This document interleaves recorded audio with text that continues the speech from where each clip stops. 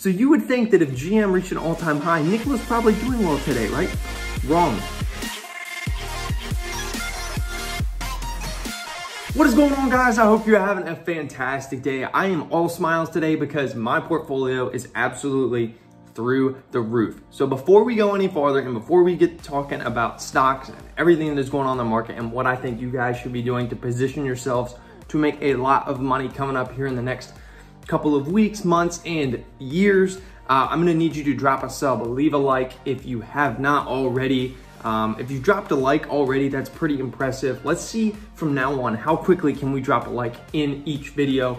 I'm doing a giveaway as a reminder once we get to 250 subs for an Amazon gift card. It kind of looks like we're gonna be getting there pretty soon, so definitely get subbed. Let me know in the comments down below your thoughts, feelings, everything about the market, everything that's going on. I would absolutely love to hear from you guys, and let's get into the vid. So it is one of probably the best days. I don't know like the history of best days in the market, but this has got to be up there rivaling some of the best days we have ever seen in regards to gains in a single day for a lot of these stocks that have been beaten down by the pandemic.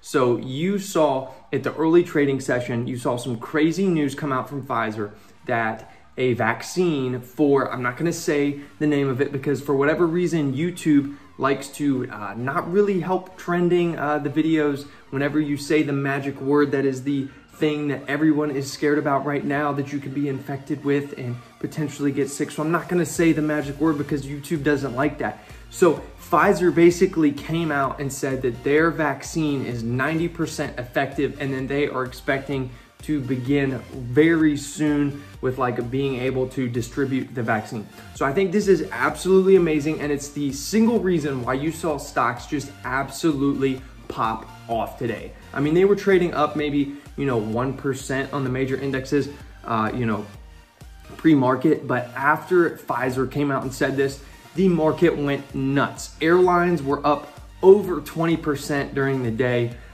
You had, companies like Visa, Disney. I think Disney was up like 15% at one point during the day. And this warms my heart because I bought Disney down its 5-year low, actually. At its 5-year low, I bought it back in March. And I've been holding and holding ever since. I am up like 75% on Disney. So I am super happy today. I hope you guys have been taking some of my advice and getting in on those airline stocks, getting in on some of those stocks that, had been beaten down, that they were off of their all-time high by, 5, 10, 15%. And, a lot of you are probably looking in the markets today seeing tech. Okay, tech isn't really doing amazing. They're obviously being outpaced by a lot of the other industries that have been just absolutely crushed by COVID. So it's natural, right? You see people kind of pulling their money out of big tech because that's the safe play in an uncertain environment. It's always big tech. That doesn't mean you should be scared and sell big tech because they're not gaining today doesn't mean that they're gonna be doing good in the future. Quite the opposite. I think that now, honestly, now is the time to continue to buy big tech because, money eventually is gonna come back into, Microsoft and Apple and Amazon. I know Amazon's not really big tech, but we'd be fooling ourselves if we didn't think these companies would do well. So don't sit there and just say, okay, because they didn't have a good day, or they didn't have a good day compared to the rest of the market, doesn't mean these companies aren't a buy. Like, I think the sell-off in Zoom, if you ask me, is a little, like, it's very reactionary by the market. Like, for Zoom to be, have a high of $588 and now be trading down around like 400, that's a very reactive response from the market. Likewise, I think airlines, for them to be up, 20, 25%, that's a bit, too reactionary. Like, I mean, holding airline stocks, obviously I'm not complaining because, as the share price increases, that makes me happy. But I do think that maybe, it's gonna pull back a little bit. Like, obviously the news, everybody in the morning, bought everything up and now it has cooled off since. I do think that this in general is a very positive thing for the market. You're gonna have split government more than likely. Obviously the presidential election is not 100% set in stone. There is, Trump is taking, litigations and stuff to the court. So potentially some stuff could change. But let's say even if anything were to change, you would still have a split government in the form of, Congress is going to be Democrat and the Senate is going to be held by Republicans. So there you have it. Basically right there, you're guaranteed split government, irrespective of who even holds the presidency. So that is the general market and what is going on. It is like all smiles. I mean, you really can't complain. If you're a millennial, man, you should be throwing so much money in the market right now. Like, I don't want to say it's one of those things where, you can't lose. But if you're a student of history, if you put money in now, even at like potentially all-time highs, doesn't matter. You are going to make money in 10, 20, 30, 40 years. Like, you are going to be fine. You are going to multiply your money by, several multiples of whatever you put in. So that is it for the overall general market. So when we need to talk a little bit about Nikola Motors, because how can you ignore Nikola Motors? You would think that, hey, they've got earnings coming out today. Who knows what they're going to be doing? Who knows what they're going to be saying? General Motors reached an all-time high today. So you would think that if GM reached an all-time high, Nikola's probably doing well today, right? Wrong. Nikola is actually selling off quite nicely, actually. And I think that there's a lot of people and a lot of reasons why this would be. I think the biggest is, right, earnings is today. I think investors are probably expecting some bad news in this earnings call where, they don't officially have a deal with General Motors or anything like that. And, they're going to obviously report no revenue again for, I don't know what's the quarter. I mean, I feel like they've reported zero revenue for like several quarters now, which is not surprising. And I think the revenue, if anybody's like trying to fact check me in the comments, I think they did have revenue a couple of quarters ago, maybe because Trevor Milton's solar panels was put in by Nikola, but that doesn't really count. Let's take that out of the equation.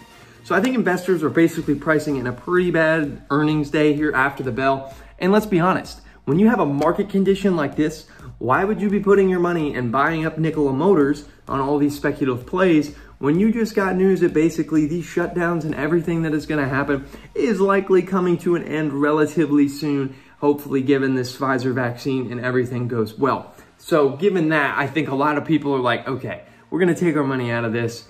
There's no incentive. There's no reason to buy this ahead of earnings. You've got a lot of uncertainty going into earnings. And, you've got amazing deals all around the market. So I don't want to sit here and go, I think what I'll do here in the future is make a video basically saying kind of like, these are some stocks that I recommended and these are how they're doing today. I don't want to do that. I don't think it's really fair to do that on a day like today because everything in the market is basically higher. So anybody, a blind person, you could have given a 2-year-old a pencil and said, hey, circle some companies right here on the S&P 500, and every single one that they circled would be winning. So I don't think it's really fair to say, hey, look at these stock picks, and this was good or bad advice that I gave you guys. But I think the one piece of advice that I want to continue to drill home when it comes to investing and what you should do with your money is you should be taking any any extra money that you have every single month and making it work for you in some way, either paying off debt, like paying off mortgage debt or car debt or student loan debt. That is massively important. Being debt-free is one of the most important things you can do in personal finance. But outside of that, the next best thing you need to be doing is investing your money. If you are under the age of 40, you should be investing your money in stocks. Forget bonds. There's really no reason to be in bonds when interest rates are as painfully low as they are. Every major investor institution is pumping money into stocks because that is where the returns are, which means when you have everybody coming into stocks, that means stocks really just continue to get bought up. You are more than likely going to be getting another big hefty stimulus bill, as well as another round of stimulus checks going to consumers. Not to mention, traditionally, markets absolutely love this time of year because guess what you have? You have holiday spending. Some of the best earnings reports are basically right after Q4, right after the holidays, or going into the holidays. So now is the time to buy.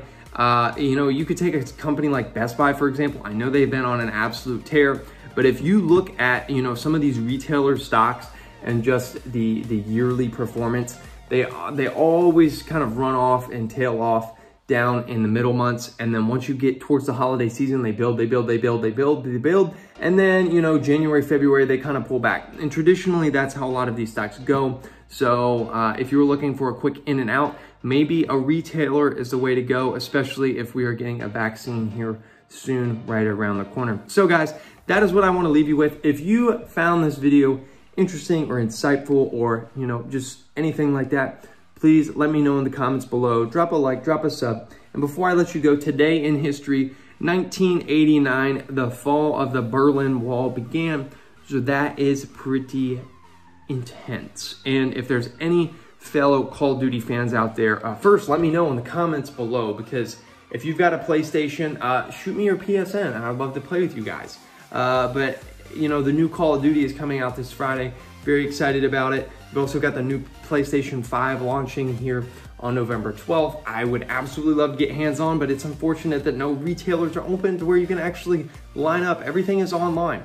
But, you know, Sony was another stock that I said, hey, you might want to think about buying. And I was saying that back in, what was it, like September, when they, you know, officially announced the PS5, and their share price has gone from like $70 to $90. So not bad, just saying. But guys, I hope you have a fantastic day, and I will see you tomorrow.